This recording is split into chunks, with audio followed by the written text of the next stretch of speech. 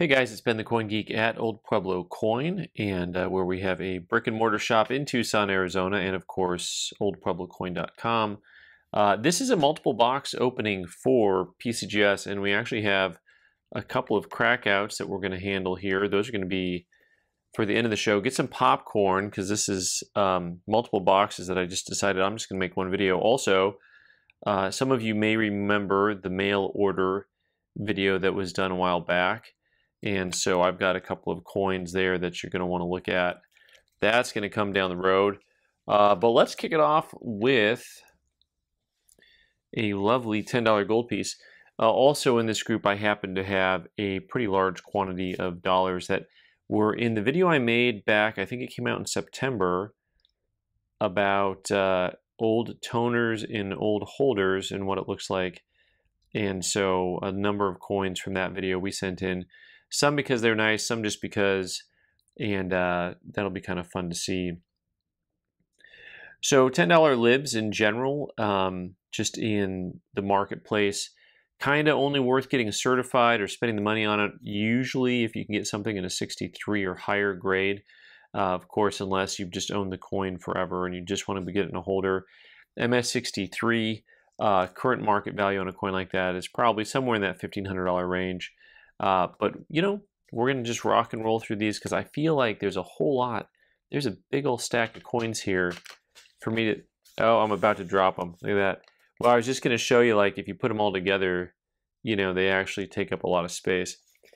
I got them stacked up here, and we're going to have fun. So this 1822, you guys can tell me what your grade is on this bad boy here. 18, 20, and 2. Some of my favorite dates are these ones from the 20s with the, like, Tim Burton style 2s. I mean, come on now. Those are cool. Maybe Tim Burton collects coins. It's a whole series I got to work on. Nice coin, you know, no luster, heavy wear throughout, but also heavy detail. Heavy wear, heavy detail means it's probably a VF coin. It is a VF coin. Cleaned, my friends, and you know, once again, I should probably point out the things that go right, like that $10 gold piece we just looked at, so that I can say, come on, man. Like, so I'll have another coin or two to compare this to. I'm going to set this guy here where I have quick access to him, because we need to talk a little bit more about when a coin is cleaned and when it is not cleaned. That coin is not that expensive cleaned, you know, and I don't know exactly what we're going to ask for that, but we're going to move on to a coin that has clearly some more detail to it. 1837, a little bit tougher date and higher grade. Look at the curly cues in the hair, how much detail is left on that thing. Just really, really a nice example. And touch of luster in the corners, but not much. So this is one of the most unique looking coins. It actually has completely different lettering than almost all the other half dollars from the same time period. So I think it was at a 2-year type. And so everything is just slightly different than you would see on the dates around it. But this is really broken up dies. I mean, you can just see portions of the lettering is just kind of really thin up at the top of the coin here. But a nice AU53 on that coin, and you know, you do have a couple of spots on there that somebody left on there, so they didn't bother trying to clean it, because we're going to talk about cleaned half dollars. Cleaned coins that are 150, 175 years old, it's a thing, 180 years old, however old it is. This is, I don't know, this is a $500 or $600 coin, I think, in an AU holder. That's pretty tough guy. This coin was not in the album full of coins that the old Whitman albums that we went through. This is an 84S, and you know, we like to see really strong luster, you know, on a coin like that to try to get it to the almost uncirculated grade. 84S's are very difficult to get once you get into like a nice AU grade, especially coins that are original and not cleaned. AU50, and overall a nice looking coin, a nice grade.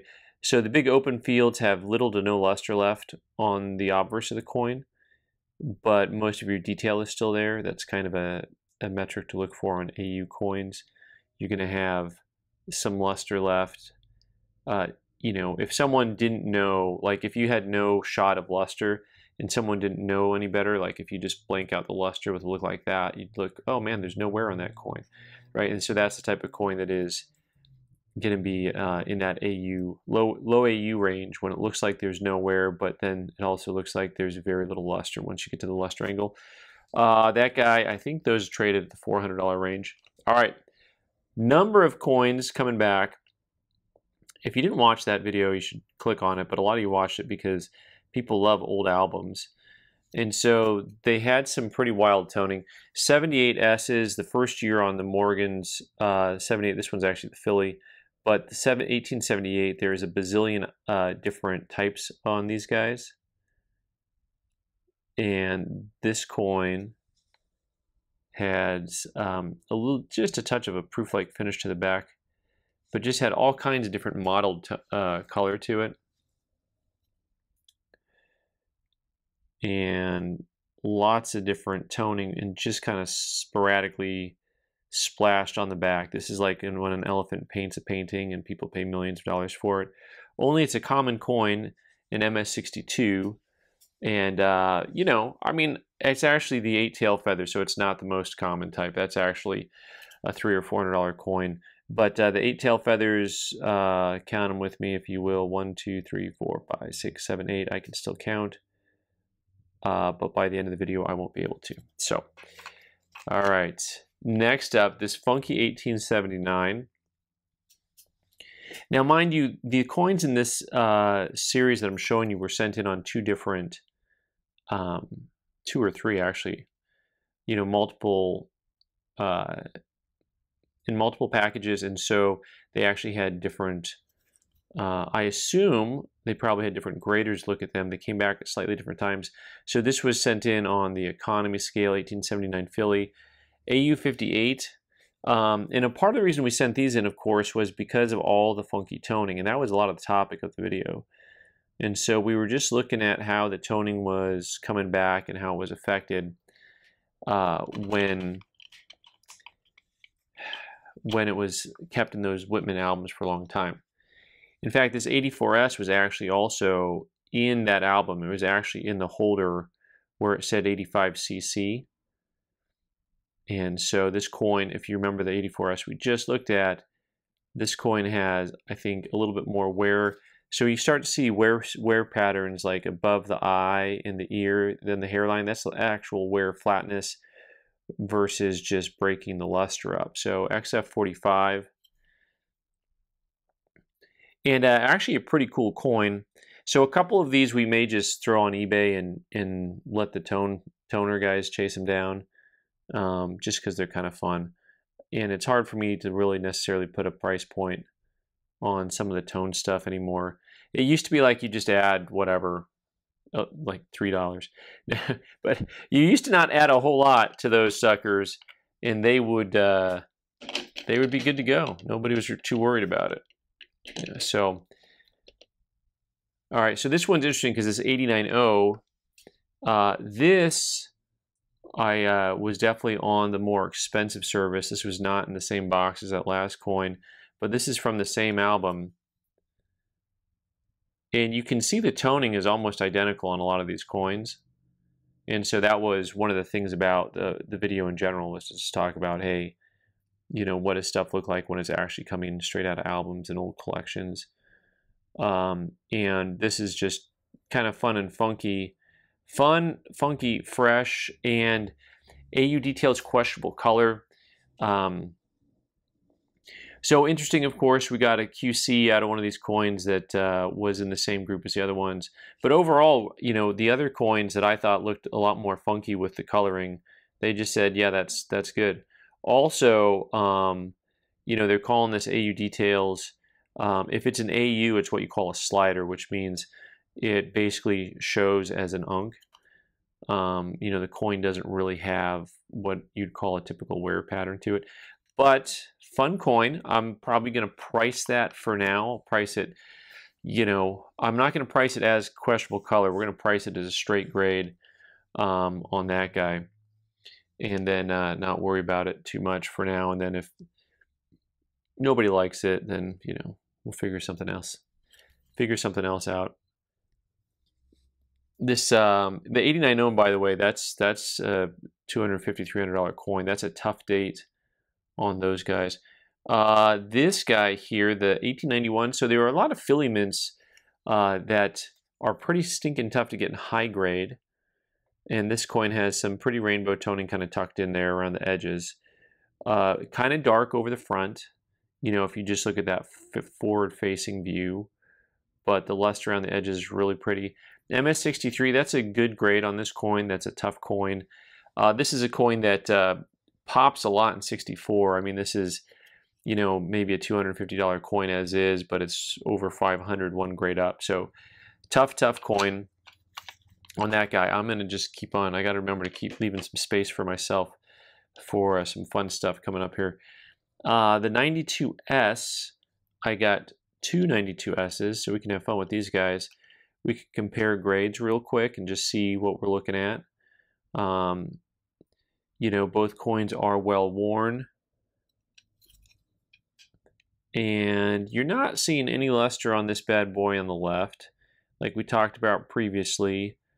Lots of detail, no luster. Probably going to put you in that VF range, VF 30.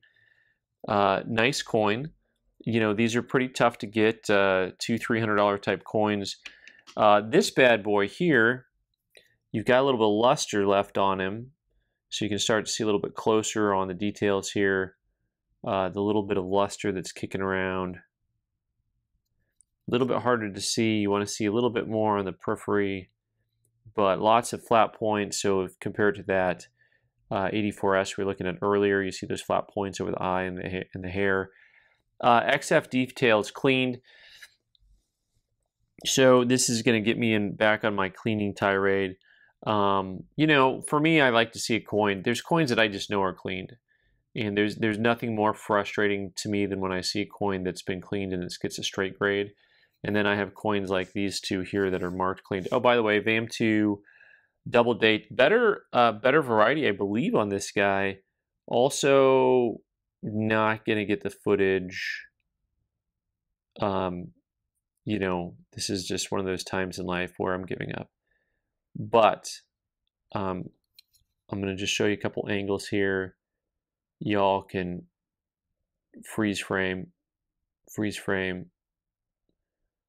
and pull up the variety on a website that shows those varieties, and then you'll know. All right, this 94O I don't believe was in that album, although it looks like it's got a very original album look to it.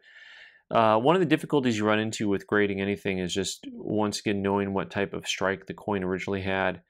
You know, a lot of these O mints are tough. You can see just a skosh of luster and through the "In God We Trust" there. Basically, the luster is worn off of the front half. VF 35.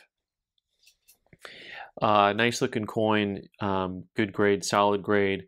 Once again, just talking about overall originality. Nice gray tone to it. Doesn't have anything funky going on there. 94O, that is, you know, maybe $100 coin. All right, well, this guy was fun. Okay, so this was in the album, and I take on good word from proper authorities that actually 1902 Phillies are a tough date to get toned. You know, there's actually guys who only collect monster toning, but there's other guys who actually collect toning by date and mint mark, which is a whole different beast. Like, they can tell you right away. And O2s are tough because they're hard. O2 Phillies, like we're talking about, some of those Phillies get hard in higher grades. You know, so this guy is kind of a combo coin because it's a tougher grade, and it's got the toning on the reverse I find to be very appealing overall. Even though it's mostly blue, it goes to the purple haze in the middle, and then you've got a little bit of the violent orange on the edge, little lemony colors, whatever that is. That's right. I can't tell my basic primary colors apart. So, having said that, probably a $300 or $400 coin. I don't know with the toning. Who knows what it'll kick up to? We'll find out here in a little bit. This guy was in the back of the album. Look at this guy. I got to tell you, 1921 Morgans. They come ugly. I'm just going to say it out loud. You heard me right. They're not an attractive looking coin. The reworking of the dies just kind of flat. This coin is one of the few 21s I've had that I find to be somewhat attractive. You know, it definitely has a really strong amount of, I'm looking especially in front of the face on that coin, and it just has a brilliance to it, which is nice. MS64 Plus. Once again, I mean, maybe this one ends up on eBay. I don't know, just because it's kind of a cute coin and has a little bit of character to it. So you got a couple marks on the cheek that keep it from a higher grade, a little mark in front of the chin. But the reason those fields look so glossy is that they're really very unblemished, in very original, and they've got weird toning to it. Like at one angle, it's almost white, and then you get just the different little colors. That's right. We already established I don't know my colors, so going back to kindergarten. Sorry, Mrs. Moeller. All right, so this guy I pulled in the video that I did. I said I was going to pull this coin just to see if it would get artificial toning or not. And so, which is funny because so far all of the toning has come back straight except for that, what was it, the 89.0. And this is a 23S. Mint marks on here are impossible to see because, you know, they keep making them smaller every year that goes by. There's the S. It's bad enough that everyone thinks the 23 is a 28. But straight graded, sort of, cleaned. Okay, well, so like on this coin, and in that video we talked about how you can look at how some of the coins that definitely look cleaned toned over really well compared to the ones that looked original. And it's just kind of a little thing. Either they're the coins that looked like Unk coins toned over, but coins that looked like they were just circulated didn't look like they were going to tone over. I'm not mad at this. You know, I can kind of understand, like, there's a real high brightness level to this coin underneath the tone that I can pick up, and I can kind of understand. But having said that, the next coin, this is the one that was like, well, I don't want to say frustrating, but this is one that I wanted to not have to do anything to this coin because I just really liked the way it looked. I really liked just the ShamWow. I just like the look of the coin. Now, PCGS, Unk Details Residue, that's a coin I'm probably going to have to get conserved. There's a spot, I think what they're showing for the residue, there's a spot right there, and you can see it when the rest of the coin is really brilliant over here, and then it just kind of goes dull as the light goes through it. So just one way to spot that type of thing is turning the coin at different angles. All right, so that's the dollar blitz. Now we're gonna take halftime. Go get your popcorn. Come right back. Okay, here we are. We're back. Thanks for the break. And so the quarter rule. Almost all of these quarters, you got to get them in like 67 or higher to really have them pan out as something that is worth getting certified. And I've become, like, how would I put this? Cheap enough that I've stopped sending in mid-1940s quarters unless I just, you know, got them in change or something. So like this coin here, this is the type of look I like. I used to have when I collected quarters for myself. This is exactly the type of coin that went into my album. They were all raw. And, you know, I thought, well, it's got a shot at a 7, so it's a 6. That is always the rule in Washington quarters. You know, it's still close to a $100 coin, I'd guess, but a 7 is like 400 or 500. You know, it's got a huge jump in it, and always tough to get. So I'm not mad at that. I will say that I've got I'm saving my anger and vitriol for a couple other coins. Just wait, don't worry. Once again, here's a coin that the engineer snuck in here because it's some type of double die, and I didn't even look at it, but it says double die obverse, and I am double die averse. So I think this one may have the, it may be in the trust, but also like the other one, I'm not going to try to find it. And I did manage to go ahead and just glance and see with the app. By the way, if you see the shield on here, it has a sensor in it, and that sensor, you see that? See all that electronics back there? So what happens is if you get the app on your phone and you hold your phone near it, it'll pop up. It'll actually take you right to the coin on their website. So it's actually pretty cool piece of technology. So you can look it up. It'll tell you the pop report, and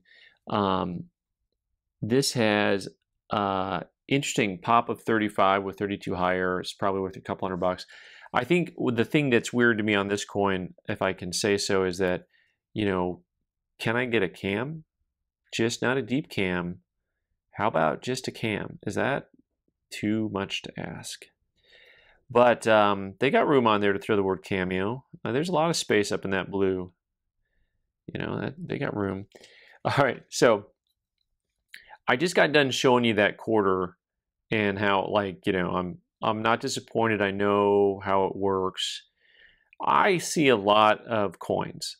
And so the thing that stops me in my tracks is when I see a coin that I'm like, okay, I know this is, a 1968 Denver mint Kennedy. So what I mean by that is it ain't rare, it ain't scarce, but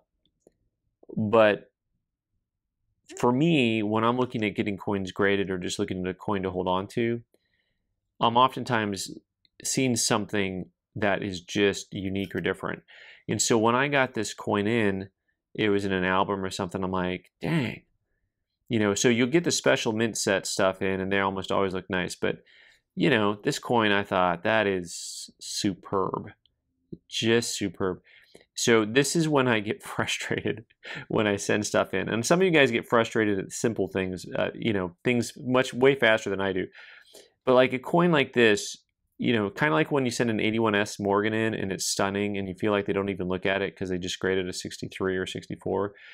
So this coin, in my mind, I'm looking at a coin that's a gem coin. I mean, at least give me a 6 on it, right? So it felt like they didn't look at it for me. I know that's terrible. I shouldn't say things like that. Leading the jury. So, because here you come with an SMS coin, the 66, 1966 MSS, and it's coming back. It's coming back at 67, and I'm looking at the two coins like, well then, boys and girls. So, anyways, that's it. I like a $5 coin is the thing that I'm upset about. Y'all can worry about your $10,000 coins, but I'm like, this just doesn't make me happy. I know. That's why I'm the Coin Geek. Like, you geek out on stuff that's just simple, not complicated. Yeah. All right. I digress. We've got some really cool coins left to look at here. First of all, this 1880 nickel. This is a dangerous coin, y'all, and I want to tell you why it's a dangerous coin. And we'll take a closer look at a couple things in just a second. This is a dangerous coin because this coin in XF40, lists for like $5,000. Okay, and they made 16,000 of them. This, you may have noticed, is a proof. In the proof, which they made 3,955 of, lists for like a fraction of that. Like you can drop a 0 and then do something else with the number. And the problem is, this is the type of thing that unscrupulous folk will take this coin and they will take it out of the holder and they will sell it as an uncirculated coin, a business strike coin instead of a proof coin. And I will grab a photo for you and show you how I know this is a proof and not a business strike.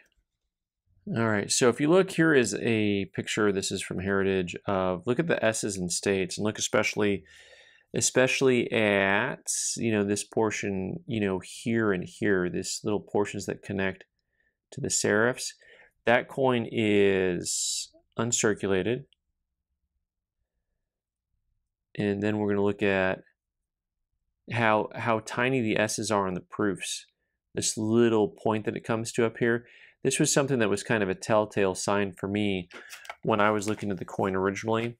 So because I bought the coin as a proof and sent it in as a proof, and you can see on it that it has those real fine lines on the S's, and also even on the T's are a little fatter up there on the unk, and the proof, the T's are much thinner. So it has some telltale signs, but anyway, just a caveat out there. All right, we got to get rolling here. Let's get to our coins that were mail order coins, this 1880. By the way, you got a set here now. You got the nickel, and then these actually have the exact same mintage, which I found to be very, very interesting. That they had called a Proof 65, the mail order company. Of course, they also charged, anyone remember that number? What was that number again? They charged $615. Oh, that's right, $1,615. Pretty close. Pretty close, and pretty close, pretty coin. I was really actually very pleased with how this coin turned out. Proof 65, lovely, lovely coin. And what's interesting about this coin, so you've got a pop of 406 with a population of 345 higher graded. So this 1908 Denver Mint Barber Quarter, which they had graded MS64, and it was the what was it, the low price of $1,875. That coin, which is quite lovely, actually came back the exact same grade they had labeled it, MS64. So kudos to them. Once again, price matters a little bit. Also, here's the thing that's fascinating.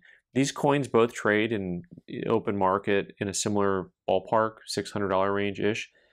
Population of 400 with 345 higher grade. Population of 61 with 48 finer. So not every state can have someone own an 08D quarter better than 64. Only 48 of the 51 states can. So maybe we should just kick a few more states out. All right, last but not least, boys and girls, we do have some crack outs to handle, and then we can be on our merry way. I told you I was going to make you get some popcorn here. My customer, these were for a customer. This Lafayette was AU cleaned and wanted a second opinion on it because they liked the coin overall. And I said, it's toned over enough that maybe they don't call it cleaned. Unfortunately, they still called it cleaned.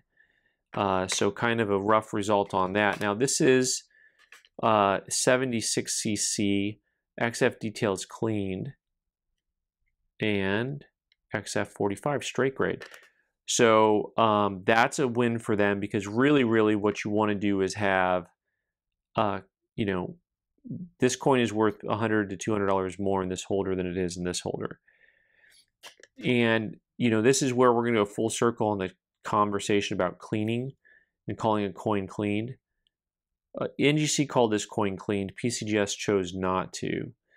And I'm not going to argue with PCGS on not calling it clean. And the reason is I agreed with my customer that, this is the type of coin, it's got wear, it's bright, but it could have been in someone's pocket. That's just wear. Where did we go wrong with this coin? This coin to me is just kind of a silly thing to call cleaned. you know, and I understand when you look at a coin like this and see it's that bright and just say, no, no, no, it's clean. And in fact, if you're a collector and you don't like that look, you just pass on the coin, right? And that's the danger of buying coins sight unseen. If you want a coin that has a nice original dark look to it, you know, that's different. If you want a coin with a dark look to it and you want it to be called clean, just send it to me and I'll get it certified for you. So, but in the meantime, that's a win for my customer to get it straight graded. So 1 out of 2 is definitely not bad. Not bad at all. All right, guys, thanks so much for watching. I'm Ben the Coin Geek. You can subscribe by clicking on the owl button in the corner and watch more videos on the right side of the screen. Thanks.